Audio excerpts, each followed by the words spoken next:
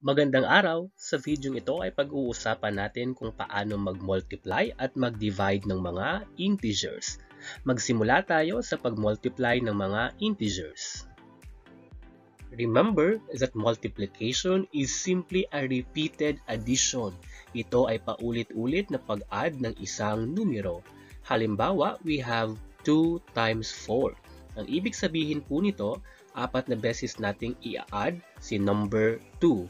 So 2 plus 2 plus 2 plus 2 is equal to 8. So 2 times 4 is equal to 8. Pakatandaan din na sa multiplication, ang mga numero na ating i-multiply at tatawag nating factors at ang resulta naman ay product. Sa ating halimbawa, ang 2 at 4 ang factors at ang 8 ay ang product. May dalawang rule sa pag-multiply ng integers. Magsimula tayo sa unang rule.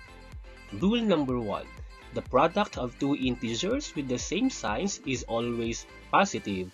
Ang ibig sabihin po nito, pag ang signs ng integers na ating i-multiply ay parehong positive, parehong negative, ang sign po ng product ay positive. Halimbawa, let us multiply two negative integers. We have here negative 13 times negative 2. Sabi sa rule number 1, pag pareho ang signs ng ating factors, ang sign ng product ay positive. So, 13 times 2 is equal to positive 26. Again, bakit positive po ang sign ng ating product? Dahil sabi sa rule number 1, pag ang isang negative integer ay i-multiply sa isa pang negative integer, ang sign ng product ay positive. Ngayon naman, pag-usapan natin ang pangalawang rule. Rule number 2. The product of two integers with different signs is always negative. Ang ibig sabihin po nito, pag nag-multiply ka ng isang negative integer at isang positive integer or vice versa, ang sign ng product ay negative. For example, we have here negative 3 times positive 2.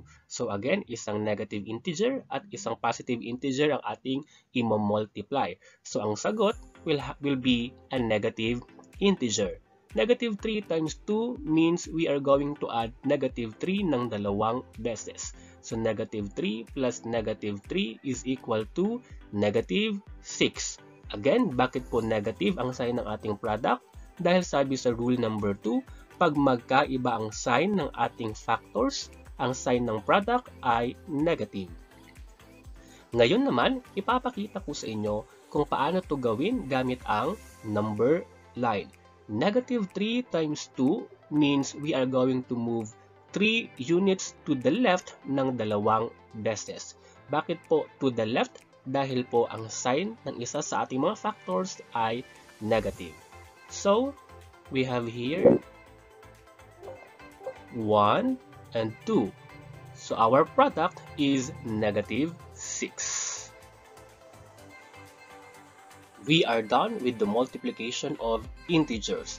At this point in time, pag-usapan natin kung paano mag-divide ng integers.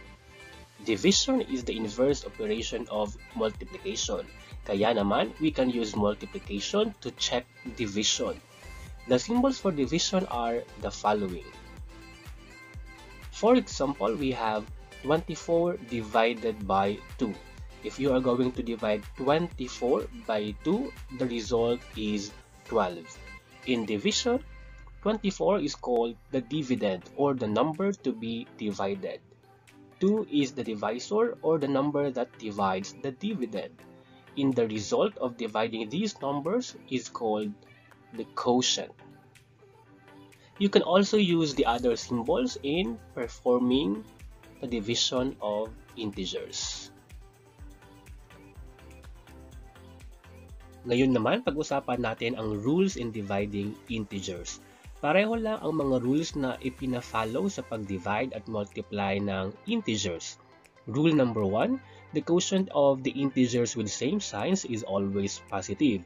Ibig sabihin, pag nag-divide tayo ng integers na pareho positive ang sign o di kaya pareho negative ang sign ng kanilang quotient ay palaging positive. So halimbawa, we have here negative 48 divided by negative 3. As you can see, parehong negative numbers ang ating divisor at ang ating dividend. Sa solusyon ipapakita ko, hindi ko na isinama yung negative signs ng ating integers para hindi tayo malito. Basta tandaan, pag parehong negative yung ating i-divide na numbers, ang sagot o ang quotient ay palaging positive. So ang ating dividend ay 48 at ang ating divisor ay 3. So 48 divided by 3, that gives us a quotient of 16. So negative 48 divided by negative 3 is equal to 16. Again, bakit po positive 16 ang ating sagot? Kasi sabi sa rule number 1, pag pareho ang sign ng ating i-divide ng mga integers, ang sign ng quotient ay positive. Para naman sa rule number 2, the quotient of the integers with different signs is negative.